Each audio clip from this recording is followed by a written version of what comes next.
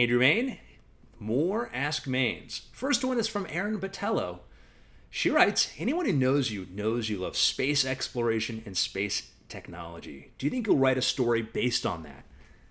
She says this knowing that I'm probably sitting next to a SpaceX hat or some paraphernalia like that.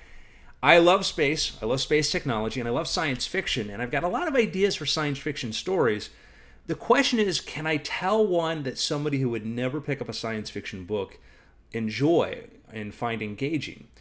You take a movie like Gravity. Gravity's great. Gravity's science fiction, but Gravity doesn't feel like science fiction. Gravity feels like a human drama, and some people even said, no, it's not science fiction because we have space stations and stuff, whatever. It's science fiction. It's a science premise. It's fiction. It's science fiction, and it's fantastic. A book out now that a lot of people love is The Martian, which is being made into a movie about a guy trapped on Mars. And there's a lot of technology involved, but the core premise of being trapped or being marooned is something we can all relate to. And there actually was a movie about that called Robinson Crusoe on Mars, which actually had Adam West in it as well. So it's an interesting premise. I don't think this book and this new movie will have a Martian monkey, much to the loss of everybody. But I'm sure it's still going to be great. I want to do this when I can find that right entry point into getting into that. I think I'll do that. But it has to be a story that I think will appeal to people who would not normally be attracted to science fiction. One of my heroes, and this is a question I've been asked here too, is who am I inspired by? Michael Crichton is a guy that could take science and science fiction but make them fit into thrillers and not sci-fi. So that's a goal one day. Alicia wants to know, do I have a must-have item, food or drink, or lucky charm when I sit down to write? The answer is yes. If I find out that I don't want to sit down at the keyboard and I come up with a lot of excuses, I walk across the street, I buy myself some red vines, maybe some Skittles, and I sit them down at the computer. It's junk food. I use junk food to motivate myself. The upside is that probably after a few hours of writing, I'll want to think things through, so I'll get up and I'll go walk for a couple hours and hopefully burn off those calories. I don't recommend that to everybody, but comfort foods are my motivation. Red vines, that's my heroin. That is my writer's vice. I don't drink, I don't do drugs.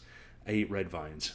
And when my editor wants to motivate me, sometimes there's a knock on my door and the UPS person delivers a big box of red vines, which is telling Andrew it's time to sit down and write. It's the way I perceive it. I'll answer one more question, and that is from Tigosa, who wants to know which writers influence your writing the most, specifically for Angel Killer. So here's the funny thing. When I set out to write Public Enemy Zero, my first full-length novel, I had in my mind a couple of writers that I thought I was being influenced by, and I ended up writing something nothing like they would have written, nothing like their style or whatever, and that was Stephen King and Michael Crichton. I kind of had in my head there like those two writers. I said, these are people who are very, very different stylistically, very, very different, but appeal to me in certain ways. And I said, well, let me try approaching it that way. And the end result was an Andrew Mayne book. That's what happened, is that I made the choices I would make and not the choices they would make. You might see some influences there, but ultimately just was going to be my voice.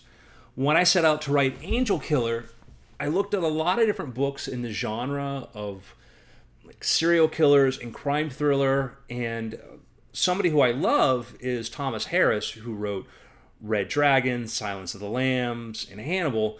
But he's very much a very different kind of writer than I am. The way he tells a story is, he's an amazing writer. I'm a guy just trying to get started, so I don't mean trying to compare myself to him. But I would say that certainly his use of the environment and the way that he described the technology and procedures I paid attention to.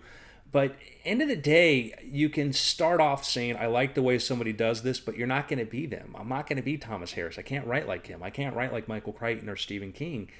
I'm only going to be able to tell things through the way I tell them. And the more I try to get away from that, the less strong my voice and my writing style will be.